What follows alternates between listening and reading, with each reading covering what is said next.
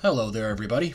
This is TTromPlaysGames, and it's time for more kicking back and playing some PsiloSybil, the alpha build, given to me by the wonderful Bad Vertex, who's developing this game. So shoutouts again to Bad Vertex for providing me with this alpha build.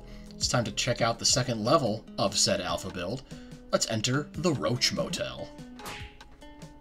And yes, giant cockroaches in a hotel setting.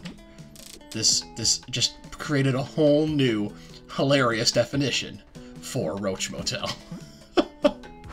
Very clever. I like it quite a bit, Bad Vertex. This might be one of my favorite, if not my favorite, named level so far in your build. Like I said, I've only been about halfway through it by the time of this recording, but that is just very clever. There's also a lot of branching paths in this course. I'd like to grab all of those tokens before coming back to the checkpoint, because this is difficult right here. Trying to grab these tokens while staying on this grate, like having to steer back to the grate, is definitely not easy. Super tight timing there.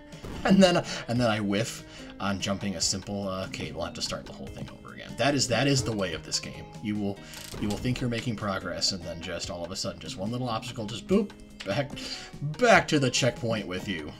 There's a lot of trial and error in this game, but honestly, like I said in the previous episode, it's ultimately very rewarding. I kind of compare it to Super Meat Boy in that regard, especially because there's barely any slowdown between a failure and when you're back in the action. You just whoop, die, and then boom, immediately respawn at the checkpoint, boom, boom, boom, super fast, barely any time went by, and you're right back in the action, ready to try again. So it's super encouraging. You don't have to sit through a bunch of game over screens or anything like that. So really gets you back in the mood to, just try one more time to beat the challenge, and you'll, just kind of go from there. At this point in the build, I actually don't think I have all of the means to collect every single token in this level, because there's, as you may have already seen, there's a couple of areas where there's sort of yellow blobs. Like right here, I'll point off to the left here, there's a yellow blob that's not solid, so I can't use that to travel over there per se.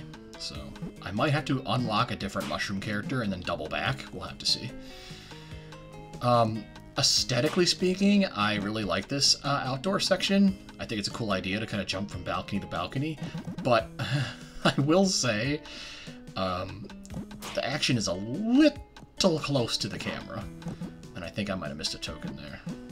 Oh, I'm probably gonna end up failing anyway, so like I haven't mentioned, this game is quite difficult, but yeah, I get that part of the challenge is probably the fact that the camera is so, or that rather the action is so close to the camera. But if we could pull back the camera just a little bit more, I feel like that might make this section feel just slightly less, I don't know, claustrophobic, I guess. But like I said, that's probably the point. That's probably what makes it even harder. You want to continue to move across those like Venus flytrap type things, and you want to smack the roaches and avoid the I guess I'll just call them drones, because that's what they remind me of, because I'm pretty sure I tried smacking them once before, and no dice on that. We'll see if I come back here later in the playlist or not, but for now we can't actually rescue Erica here. So she has this joke sushi. What did the sushi say to the bee? We will never get the punchline unless we come back and rescue her for real. Unless you, Google the answer to that joke, but where's the fun in that? Anyway, very cool level. I like the aesthetic, and I like the play on words of Roach Motel as well. Alright, that's going to do it for this video. For more of my nerdy ramblings, you can drop me a follow on Twitter at ttrom_actual, and also why don't you drop a follow on Bad Vertex as well, who's developing this game. Until the next video, take care of yourselves, thanks for watching, and take care.